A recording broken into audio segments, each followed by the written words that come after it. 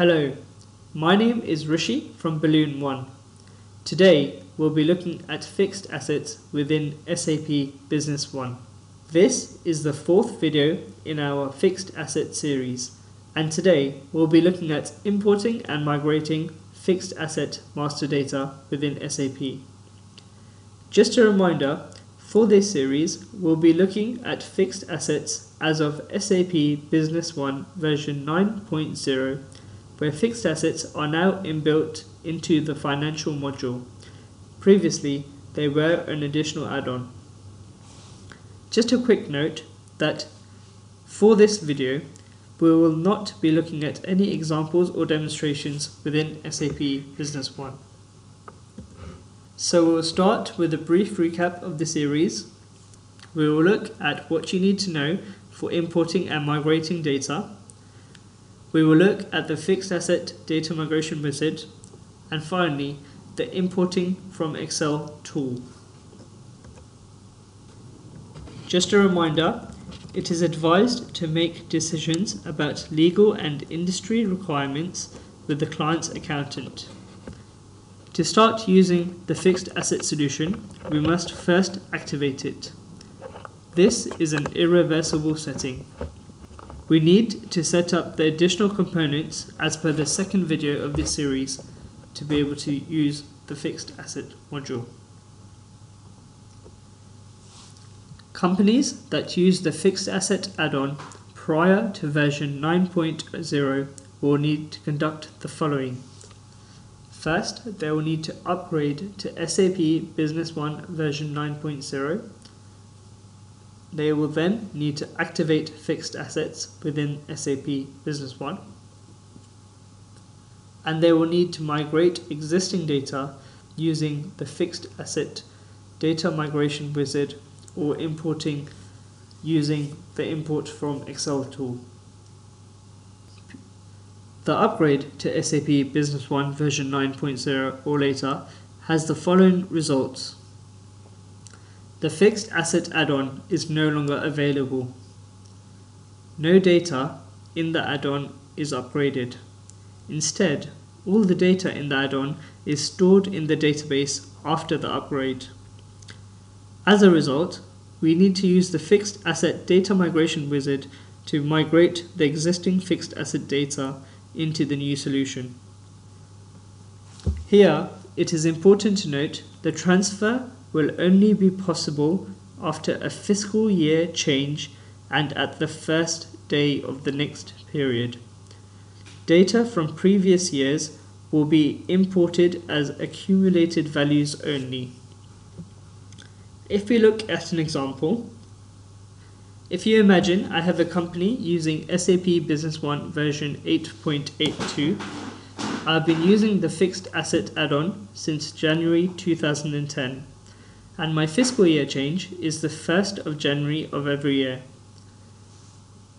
If I upgraded SAP Business One to a version later than SAP Business One version 9.0 in May of 2016, and I activated the fixed asset solution in my new version, and we migrated the data from the add-on using the fixed asset data migration wizard, all the fixed asset master data with the accumulated values as of January 1st, 2016 are migrated.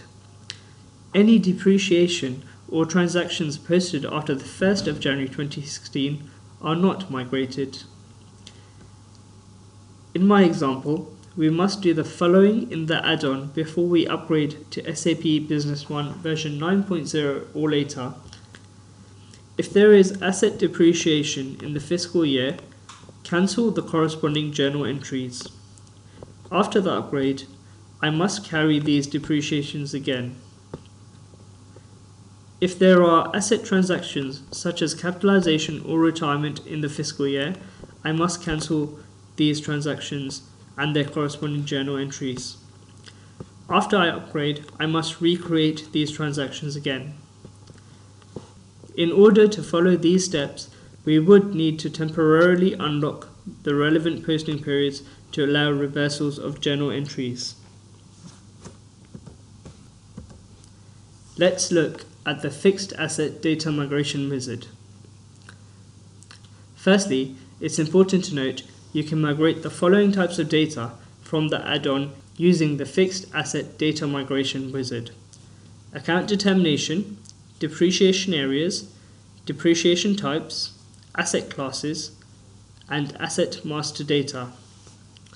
Before we run the wizard, we need to be aware of the following prerequisites. The Fixed Asset add-on must have been of version 8.8 or later. You have run a backup of the company database.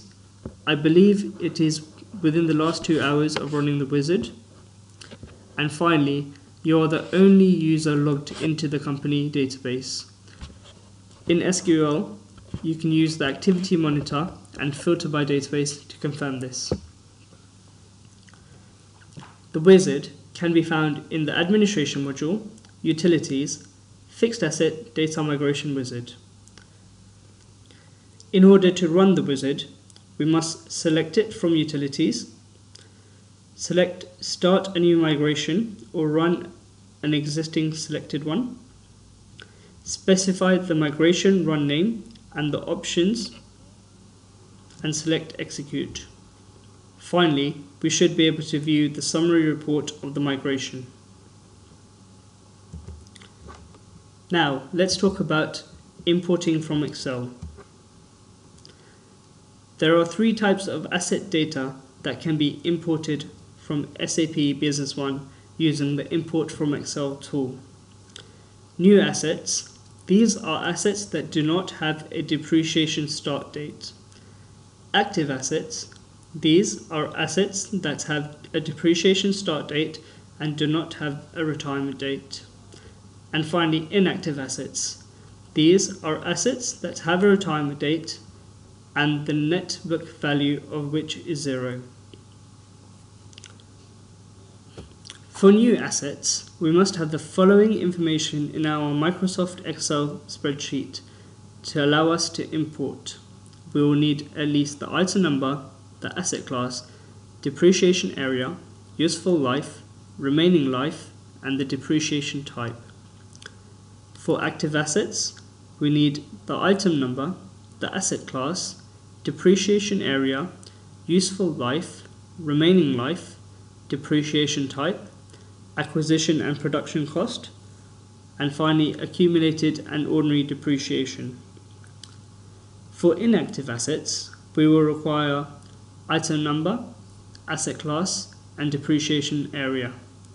The following values should already exist within SAP Business One: asset class, depreciation area, depreciation type, asset group, depreciation group, sales tax definition, and purchase tax definition.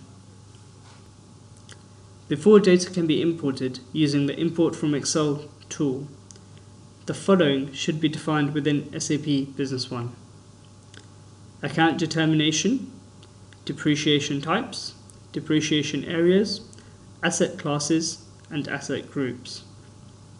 In SAP Business One, we can find the Import from Excel tool in Administration, Data Import or Data Export, Data Import, and Fixed Asset Master Data from Excel. To run the import, we select the Fixed Asset Master Data from Excel option. We select the fiscal year of which you want to import the assets. The system will copy the asset values as at the beginning of the fiscal year. We need to map the Excel sheet columns with SAP Business One fields. Specify the data mapping method by using the column and field columns.